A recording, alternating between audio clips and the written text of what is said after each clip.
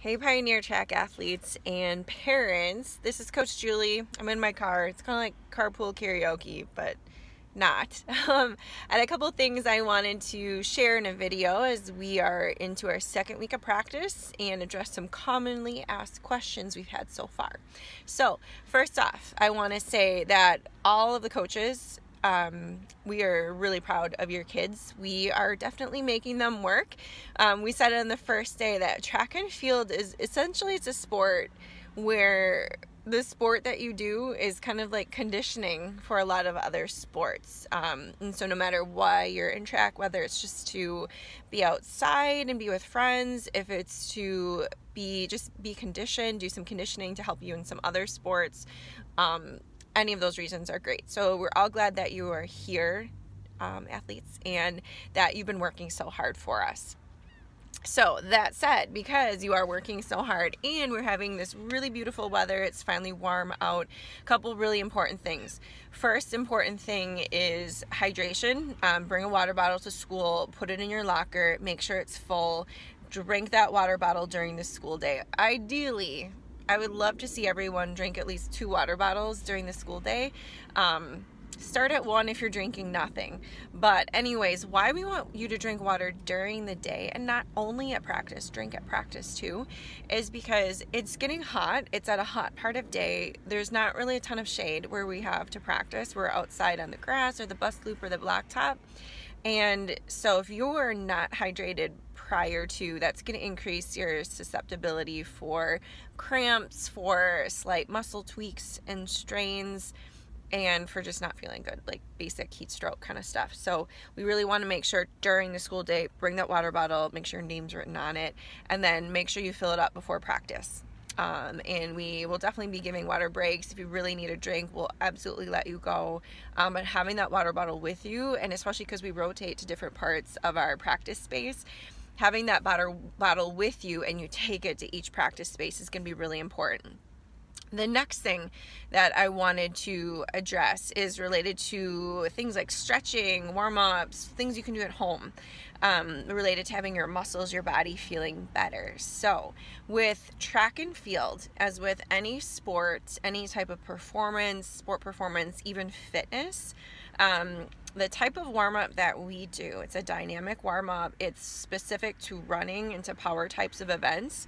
That has been well accepted in the sport performance community for a long time, and there's research on it as well. If you want me to send you some, I can, parents. But anyways, there's a reason why we don't just static stretch, like stretching where you hold something for 30 seconds where we count out loud. That's kind of an older school method of doing things. I know a lot of people grew up with that, and with large groups it's kind of easy to manage them then, but it's not effective for preparing movers to do the activities we're going to have them do, which is faster running or shot putting or jumping.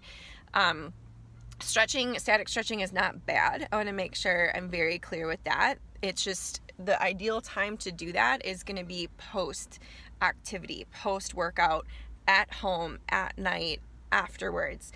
Static stretching incorporates increasing your range of motion and your flexibility. That's different than a dynamic warm-up, which is more priming the body to move at an advanced pace or with more power. And so when we do a dynamic warm-up, that's considered more movement prep, getting the muscles warmer, more blood flow, allowing the central nervous system to start to work more in the specific way we want it to move. So that's why if kids are saying, hey, we're not stretching at the beginning of practice, it's on purpose, because that is best practice to not just do static stretching.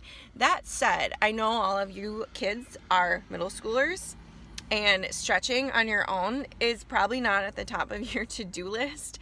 So we are going to throw a little bit here and there, some static stretching into our dynamic warm-up. But here's the thing, parents and kids, this is on you. At the end of practice, we will incorporate more structured static stretching in your last station, your last rotation. But at home, you need to do that. If you don't want, like, quads, I know are going to be the #1 thing. If you don't want your quads to be sore, they're going to be sore. That's okay. That's part of training. You need to do some stretching at home, parents. You're going to have to help them. A tool I really like to use is a foam roller. if any of you have one at home. Great tool for runners to use. It's just soft tissue myofascial release. Highly recommend it. I have one. I use it all the time. I have a few from work that I will bring once we get a little more structured into our practice event groups, where I will rotate kids through and we'll learn how to use them. But I only have 9 and we have 125 kids. So we'll incorporate that from time being. If you have any questions about stretching or dynamic warm-up, what that all entails, I have a video I'm going to send out after I post this one, after I share this one, that goes into more detail on that, and I'd be more than happy if you want to talk more about that or to share some articles and blogs and information with you on why we're doing that. But this is partly on you athletes and parents to make sure that the flexibility to increase range of motion, that needs to happen outside of practice too, not just at practice. But we will spend a little bit of time on that too. We just want to make sure that you are primed to run and to move quickly. Static stretching, just cold or by itself first, is the equivalent of taking a frozen rubber band and trying to stretch it. It's not going to prepare you for the movement we have coming up later. So next, this week we are doing something called event sampling the first 3, maybe 4 days of practice. Hopefully we'll get done with it on Wednesday. So that means we're going to be spending time, athletes will just rotate through doing what a typical practice would be like for shot put, for distance, for 400 runners, for long jump, for hurdles, so they can get a taste of it. Because a lot of times we think we might like to do an event, like we think hurdles might be awesome, it sounds really cool, but then once you see it and you see how high they are, or maybe you realize I'm not the most coordinated kid in the world, this is not for me, that's okay. That's why we're sampling these events. Or you think that you hate distance running, you don't like the concept of it, but then when you're in the distance sample workout and you kick butt in it, maybe you might want to keep it on your radar. So that's what we plan to do. We're going to be looking at the weather. I am aiming to do some time trials on Friday, maybe even a few on Thursday, depending on how things go. And time trials, I know everyone gets nervous because it sounds like a test, and in some ways it is. When we do time trials at practice, it's very informal. We hand time, so just keep in mind hand timing is not the most official timing out there, but it's just to give us a very basic ballpark idea of where kids are at with some of their times. That helps establish some goals for them. So if, say, they're running a 400 meter time trial and they run it in 1 minute and 30 seconds. And over the season, they race the 400 in meets and they're able to drop that time down to 1:20. That's a huge improvement. And so it just helps to have that little bit of a gauge. And then our first meet is Wednesday, May 9th. And so having a few times on the books helps us to decide who might run where, and just know we have 4 regular season meets, dual meets, where we have a lot of kids to place, and we're going to try and get everybody into events that they want to run. Of course, we want to win those meets and do our best to score points, but we will do our best, and kids will get chances to get timed in the meets. That's honestly the best places to get a time, because on time trial day we have kids helping time each other, and that limits the amount of accuracy that we have with times, but it's just to give us a ballpark idea. For time trials, we're going to have not every event, so select events, and depending on what kids are liking, what they're wanting to do, they'll sign up to do between 2 to 3 time trials over the course of the 2 days we do them. A big ask that I have is, as we finalize our schedule for Thursday and Friday, if any parents or older siblings, younger siblings, 6th graders, if any of you are available between the time of 3:30 to 4:45 to help time, we would gladly appreciate your help. And so send me a remind text message if you're able to come out. I'll post some reminders and requests for that too. But that's the basics that we've got for this week. Some really awesome news. Our third coach, Coach Kristen, Coach K, she's done with school at Eastern. Her hiring stuff was processed at the district, so she's joining us now this week. And then we are at 125 kids on the roster, so that means we can hire a 4th coach. And Coach Diamond Wilson is joining us as soon as her paperwork is processed too. So we just got the go ahead to sign her hire her, I guess.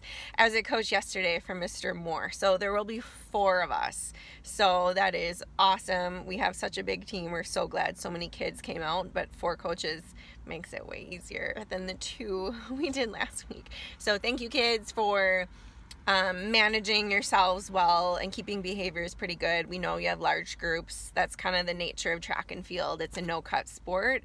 It's outside. It's in May. There's a lot of kids. We want as many kids to participate, so it just means we're going to have a lot of people at one time. I hope you have a good rest of your day, and I will see all of you track athletes at practice. And parents, if you have any questions, just shoot me a remind text. That's the easiest way. And if you see this video and you're not on Remind for some reason, ask your kid. They will help you, or you can shoot me an email.